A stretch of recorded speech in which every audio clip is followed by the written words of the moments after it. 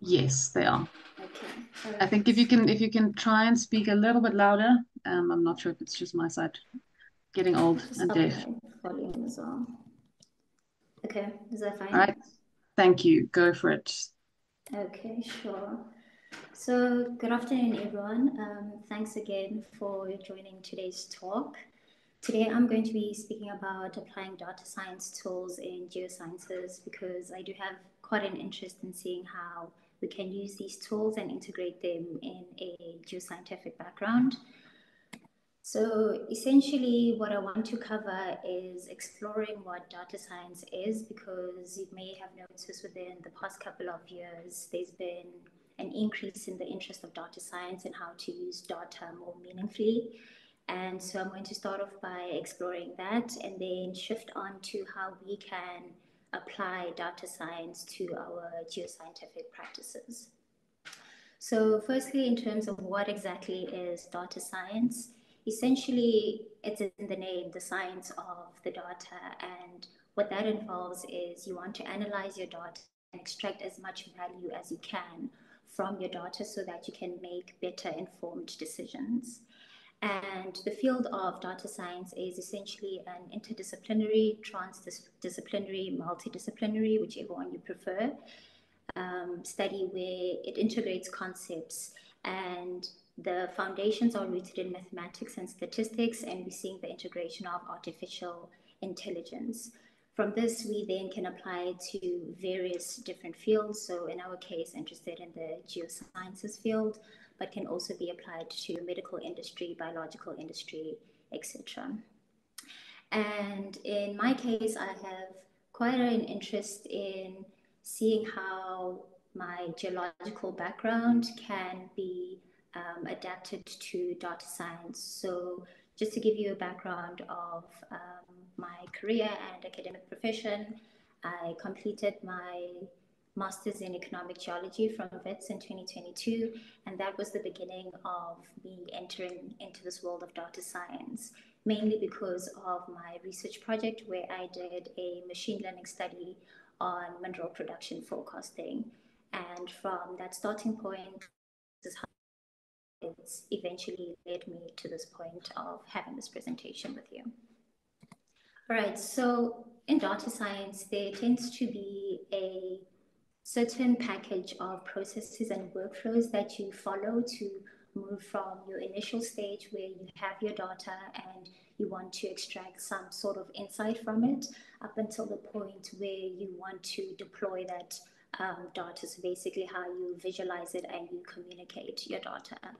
The initial stages involve different types of analyses. So firstly, you have your descriptive analyses, and here you want to understand how the data that you have from your past or current environment is distributed and how you can then display that in a visual sense. So this normally involves your basic statistical tools. So just knowing what your measures of central tendency are, understanding your interquartiles, your Q1, your Q3, understanding your standard deviations and your root square means. So in this case, once you have that understanding of your general distribution, you can also then depict that in a visual manner. Secondly, if you move a step up, you go into your diagnostic analyses, and this is just the level up in the amount of depth in your data analysis. So now you have a broad overview of your data, and now you want to understand the reason behind specific trends that you might start noticing at onset. So here we want to uncover the patterns that we see. It's mainly done through data mining, which is essentially digging for more data, as well as drill down tools where you start analyzing your data at a high level overview and then you increase the resolution in which you are analyzing your data. So basically going from your big picture all the way to your small picture. And then lastly, you have your predictive analysis. So this is where now you have an understanding of your data outside of just your basic level understanding. And now you wanting to start to make inferences about the future. So you want to understand how does the data you have from currently and your past environment, how would that affect your predictions? And an important factor is that you want your predictions and inferences to be of high accuracy. So this is where we start seeing the methods such as your machine learning and your forecasting, which are these predictive modeling tools. And what that essentially is you give your computer a set data, it analyzes that, it picks up on the trends, and from that, it then predicts or infers what may happen dependent on your project. All right, so now into the actual workflows of data science. So as I mentioned, there tends to be quite standardized forms of workflows and processes, but what's important to note is that it's not a linear process where you go straight from your problem identification all the way up to your deployment in that linear manner. It tends to be quite a reiterative process. So you would eventually start off with your data collection. And in our sense, from a geoscientific viewpoint, you would get these from your geological surveys that countries tend to publish. You can get company data, you can get data from your councils if you're interested in satellite imagery data, as an example. So once you have your data, you then have to go into some sort of preparation for it. And this may include data cleaning.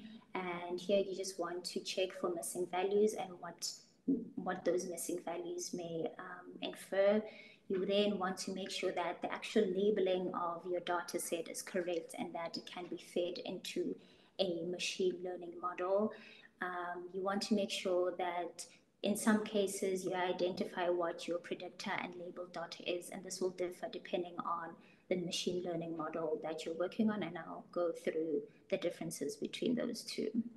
So once you have that step, you then can shift into your exploratory data analysis stage, and this is where those different types of analyses come through, because here it's just a preliminary understanding of the data, as I said, through your statistics, and then you'd be able to visualize it in quite a basic form at this stage.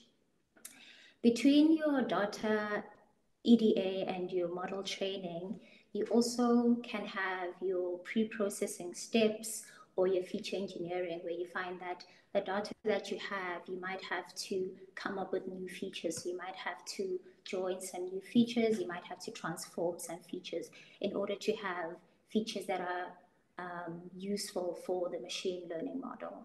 So as I mentioned, it's reiterative, so you can go from your data collection and do your EDA and then all of this feature engineering, or you go your data collection, maybe already you can start with your feature engineering, but then you want to go back and then explore your data again. So that's how you can shift between these two phases. And then the model training phase is essentially the main phase of your machine learning. And this is where you train your models. And I remember in the beginning of learning about machine learning, it was quite abstract in what exactly is meant by training your models. Like, what does that actually mean? The basic concept there is you have data that you would split into your trained data and your test data, and then you feed your machine learning model your trained data, and that's where it starts to analyze the trends and the patterns. And you would then test this with the data that you split as your test data to see how accurate it is able to produce those results from the test data. So that's what's meant by your machine learning algorithms and how you are able to test your model based off of the data that you have. And then once you've trained your model, you then have to go into an evaluation stage where you're prioritizing in general the accuracy of the model. If your models don't have high accuracy, then you know that, okay, they aren't able to take that data and turn it into something that's quite reliable or credible. So here I've just listed a few of these types of evaluation models. So, evaluation techniques. So you have your precision, your recall, your F1 score, your accuracy, root mean square, and confusion matrix. And just to pick one or two to explain, your precision is just the proportion of the true positives that your model is showing, whereas your F1 score, as an example, would be the mean between your precision and your recall. So there tends to be some slight differences in what the accuracy of the model is, depending on how you are actually evaluating it. But the general sense is, once you train your model, you want to verify that the results that you get from your model are actually credible. And so once you go through those stages, you then end off mostly by some sort of deployment, whether it's just a basic visualization or you're going into application deployment. So depending on what your project needs, then you might just need a dashboard for that project, or you want to deploy your project and your results on an application. So that's when you have to then go through that stage of the deployment. All right, so here I just wanted to highlight the different types of your machine learning algorithms, again, just so that there's a better understanding of what's actually meant by that, and so that it's just not this abstract concept that you hear that's being applied. So generally, in terms of machine learning, you have three different types of, I'd say, groups in terms of the different types. So you have your supervised, you have your unsupervised, and you have your reinforcement type of learning. For this presentation, I'll just focus on the supervised and the unsupervised. So when you are using supervised machine learning models, the data that you have is labeled. So you know what your X values are, so your features, and then you also know what your target variable is. And from there, these can be split into two types of algorithms. So you have your regression type and your classification. So regression you normally use if you're trying to predict like a continuous numerical value, whereas classification tends to be more of your grouped data. So just to go through the images that we have here, in terms of regression, the most simple form of regression would just be like a linear relationship. So that's quite a basic understanding of what regression is. You know that as you make changes to your X, then you know that your Y value would change. So it's that interplay between your independent and your dependent variables. And here they normally are predetermined by a certain mathematical formula, and that's why you can then just visualize this as a graph that's shown here. And in this one, it's just showing differences.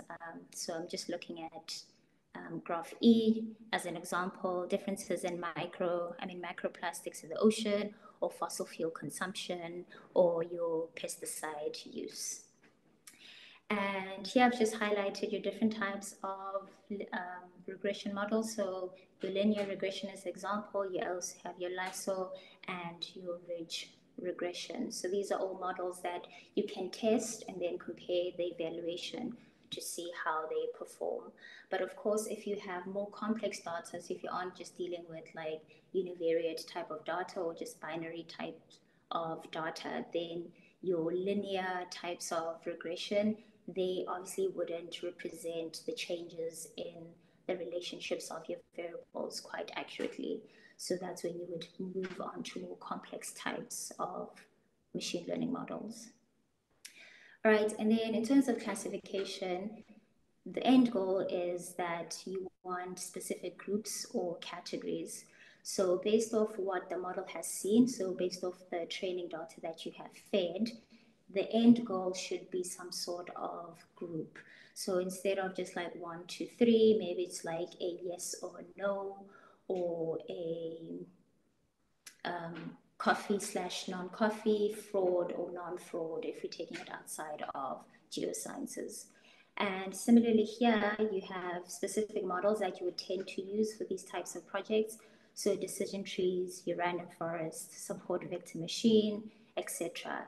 And here, this is where you start seeing the complexity of your project increase, where you might have more than just two variables that you're dealing with. So you're starting to expand your data set and the types of variables that are included. So now moving on to unsupervised, the main difference between unsupervised and supervised is that your data isn't labeled. So the data that you're feeding into your machine learning model doesn't have your labels where you know what your X value is, etc. And from that, it needs to still be able to identify what these patterns are and tell you something that's meaningful from it. So a type of technique that's used in unsupervised modeling is your clustering methodology, where you're organizing your data into groups. So where you start to see, well, where the machine starts to see similarities, then it tends to group those because that shows that there are similar values in whatever the variables are. And then from there, you have to then come with the expertise and interpret what it's actually showing you. So here, as you can see, there's just different types of clustering methods. And we just have the changes in this geophysical survey. And you see that as it shows that on a 2D surface on your graph, then you can see that there are different clusters based off what it has picked up from the similarities in the data. Again, just listed a few models that are normally used within this machine learning algorithm. So here I've included a point on dimensionality reduction, and that's essentially where you have redundant variables. So you have a lot of variables, but then it starts to become too complex to show visually.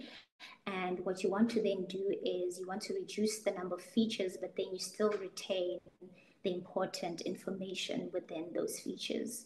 So geoscientific examples of these is you want to understand the extent of mineralization. You might have quite a lot of data points and it's hard to just visualize on 2D, but if you're able to extract the key features within those data points, you're not losing on the actual insight or the relationship that your data points are showing you. Same thing with fault delineation, citation, data, then it becomes more difficult to interpret that data. So you preserve the key features and then you are still able to see what exactly the relationship is between the data. And your techniques that you would incorporate into this are principal component analysis, which is essentially that reduction of your data where you're still retaining what is the important feature, as well as your TISNI, which is a type of dimensionality reduction. Again, I've also just included examples of the models that tend to be used whenever you are working with unsupervised data. All right, so now that I've explained what data science is, what the processes are, and what models tend to feature, I then wanted to link this specifically to geosciences. So what I've done here is that I've just picked a few examples of publications of projects that relate to the different models. So in terms of regression, it is quite a good model for when you're dealing with predictions of mineral grades. So you want to understand how grade is changing throughout a specific area, and you can then use your chemical assay and geological data to start making those interpretations. So in terms of your application, you see how this is quite useful for when you doing your exploration, you want to optimize your exploration, or you want to work on resource estimation, where you have geochemical data, and of course there are relationships between what's actually happening on the ground versus the actual elements. So this is where you can then compare those using a linear regression, or if your data is more complex, then you start to incorporate those models that have higher complexity to them. Another example that I picked and is quite relevant to me currently, since I'm working as a research analyst within the critical minerals industry, is production forecasting. And as I mentioned, it all started in my master's year where I was looking at cobalt production, looking at its past trends and what can be inferred about future production. So this is an example where we used a type of regression model, so specifically a time series model, where we were then just checking for mineral production forecasting for market analyses understanding. And if you're interested in that, I've just included my publication on there, so you can go and read more on that specific field. I've also then included some classification, so detection of landslides. So this is an example where you would use your classification model, because then you can classify things as low risk, high risk, or medium risk, because remember here we are grouping things into specific categories. And for the model to make that inference, then it's based off of topographical data, environmental data, etc. And again, some models that are normally used for these types of projects. And here again, I've just included some types of geoscientific applications where regression and classification have been used. And if you're interested, you can just go read up on those and see how data science extends to all of these. So now in terms of the more unsupervised, the clustering techniques, or your soil rock classifications, where you use information about your geochemical or mineral composition. And here you are applying it to either geophysical samples or geological samples so that you can potentially identify mineral deposits. And again, there's a list of models that you can attempt to see which one works best. And I just want to highlight that when you are model training, normally you don't know the exact model that's best for that specific project. You may have an idea based off the data that you have and what your end goal is. But the point of data science is also to try testing and training these models and seeing which one is gives you the best outcome. And this can be the best outcome for different reasons, because you have to consider your computational efficiency, you have to consider the budget, how long is it going to take for that project to run. So it's not only just a technical issue, but if it's more on a business level, then you need to start incorporating those other business strategy considerations into your project. And then again, I've just included a seismic analysis just to show you unsupervised techniques. So using your depth, velocity, location and your magnitude, so you can identify seismic activity or analyze specifically earthquake data to then delineate which regions are showing tectonic activity or just generally increased seismic activity. And lastly, you have your remote sensing data, and this is where you tend to see that high dimensionality, and this is where a lot of the times your principal component analysis is incorporated. And an application of this is if you have a high number of spectral bands that you then want to reduce, and so you can see what's happening on the land, so your land changes. This is where you would apply that model. And again, I've just incorporated some academic studies that can help you expand your knowledge on that. All right, so just to finish off, I just wanted to add in this toolkit, which I've said is a data science toolkit, but I think it's anything where you are analyzing data. And this is more from my experience and through working on projects, what I've come across. So my introduction to and data science, etc., was through Python programming. There are a number of programming languages, but Python tends to be the entry level. R is also a good one to start off with. And through Python, you then have specific packages that you can use whether you want to visualize your data, whether it's for building the actual machine learning model, whether it's for evaluating it. So I've just included some of those here. And then another tool that I think is quite important, especially with the growth of geodatabase management, is SQL. I think SQL is quite important to learn because as a geodatabase geologist, for example, at a mine, this is where you want to see how can you best store the data that you have. So SQL is quite an important tool to know because then you can start linking different types of data sets. And then for your machine learning frameworks, I've just included the ones that would use using Python, so TensorFlow, Keras, PyTorch, etc. And these are normally used when you're doing your actual model building, when you're training, and when you're deploying. So basically the far end of the project. And then in terms of visualization, there's a whole spectrum of visualization techniques. So anything from your Microsoft Power BI, which is quite useful for interactive data. And if you just want to see specific data in a more visual way that's not static, then that's quite useful. Tableau does the same thing. So in terms of data visualization, Power BI and Tableau are quite similar.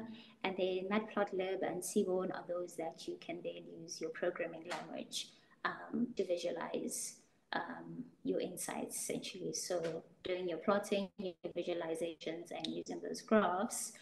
And as you can see, it's mostly data science focused because I feel as though if you're going into any sort of analyses, these are a good starting point. And for geosciences specifically, I've just included GIS because now you have plugins for programming language in there. And recently, something I saw that was quite cool to see was using an AI vectorizer. So instead of having to click, you can actually use the AI vectorizer and then obviously just do a quality control to see how that performs. So yeah, that's my presentation today. And if you have any questions, you can ask. Thank you. Thanks so much, Ntebatse. We really, really appreciate that, all the work that you put into this. If there are any questions, please raise your hand and let us know if you'd like to ask. You can alternatively post your question in the chat. We'll give it a minute or so. There's a question from Lungile. Go for it.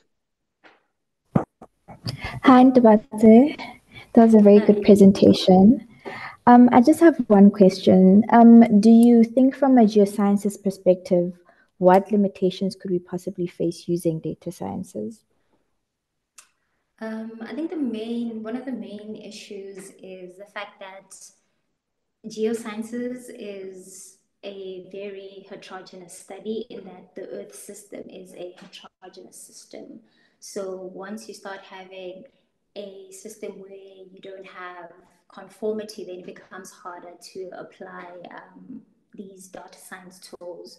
So as a starting point where you have sparse data, as an example, it's much harder to see what relationships may go into that. So you find that your projects may then take longer for you to get to your end goal, or essentially may cost more. So that's one limitation. I think another limitation is that because within the field of geosciences, there are so many sub-disciplines, data integration may be difficult in that if you have geophysical data, geochemical data, geomorphological data, and you want to have a project that incorporates all of those disciplines, then it starts to become more difficult to make sure that the formatting of the different types of data can be incorporated into a machine learning model.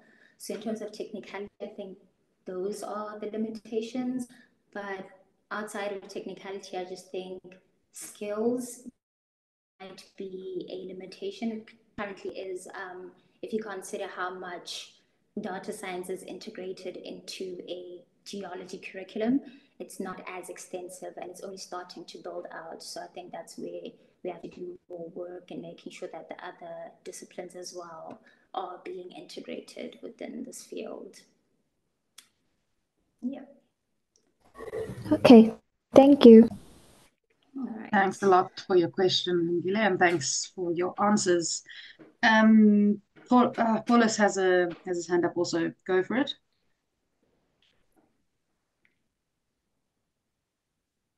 Ntebatse, how's it going?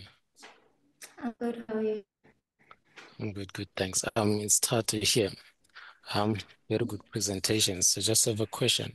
Do you, or maybe it's more like, what exactly does a machine learning algorithm look like? What is it, like an equation, a statistical thing, Yeah. or is it in a software, Yeah. or what exactly is it? Yes, exactly. So it's basically to an equation. So you would be working in a notebook, which is basically a application where you code in. And it's literally just text. It looks very complex when you're looking at it. I remember the first time I had to learn about the theory of machine learning. It's kind of if you're learning algebra the first time, you're just seeing put together. It's basically that it's this equals that, but it has a specific meaning. And periods versus commas, they also end up in your code not running. So it's very pedantic in that sense that it's a very complex formula in terms of how you code. Okay, so how do you, Yeah. how easy is it for someone who's never like done that to just get into the field and try to, you know, do Yeah. some of this work? The learning curve is quite steep. So for me, didn't really do the physics in uni, so like didn't major in physics. So that's where I found that people who do that tend to have a better understanding of programming as a whole because those are included in their curriculum. But I had to learn specifically for my thesis and masters. So it was quite hard. I think it's probably one of the most difficult things I've had to learn, if I'm being quite honest. But right now we're in a time where there are so many tools that you can use to progressively learn because it's very overwhelming to just wake up and be like, okay, I'm going to go straight into this. You really have to learn the basics and build your way up. And yes, it takes time, it takes effort, but once you have those tools, you find that it's quite useful in many different fields. And that's why I ventured out into, upskilling myself within data science. So even though it's hard, I don't think people should be discouraged to trying it and seeing how it might help. Yeah, the reason I'm asking is because you and I were in the same class and none of these Yes. things, none of this was taught in there up until we left. So Yeah, I wonder exactly. how is it if you were to start like in the after doing all of your degrees and you have to start a new field and I how think to it's adjust. doable. Yeah, it's Mm. doable. It's not easy, but it's not impossible. Okay, well, nice Yeah. presentation. Thank you. Thank you. Thanks very much. There's one last question from Trisha, and then we'll move on to our next presentation. Sure. Hi, Ntebatse. Thanks for the presentation. It was really well presented and you spoke really well. So it was a pleasure listening to you. It was very interesting listening to you. My question is, often when you present machine learning results, especially to geologists, there's a view that machine learning is kind of a black box and they don't trust it because they don't understand what it's doing. So how would you communicate sort of machine learning results in a way that sort of gives people confidence that the results make sense and it's not some kind of magic trick that predicts results that don't actually correlate to geology? I think that's where visualization becomes quite important because it's the typical example of garbage in, garbage out. If you're going to start off with data that's not reliable, but you're going to expect a reliable outcome, then of course there's going to be an issue there. But then that's where you need to go into visualization and ask yourself, what is the best way to show what I'm actually trying to understand? I think once people see the correlation between, oh, this is my end goal and this is how I'm seeing it visually, then they are less apprehensive to question the data. I think the issue starts coming about when you find that the data inputted was not reliable to start off with, which is a common problem in data science. And of course, the model that it's going to show you at the end, or the result that it's going to show you, is going to be very questionable. So building confidence, I would say starting off with your actual data, making sure that you are dealing with credible data. And so you know that when you get to your visualization, you have more confidence in that that's how the machine has correlated the two. But then, as you saw on my slide, there are those evaluation matrix, so where it shows in terms of a percentage value of some sort, how accurate. And sometimes you find that your model is 50% accurate, and that's where you have to go back and see what exactly is going wrong. Is just not able to give me the results I'm expecting, and that's a confrontation that you'd have to meet and not just try and run with it.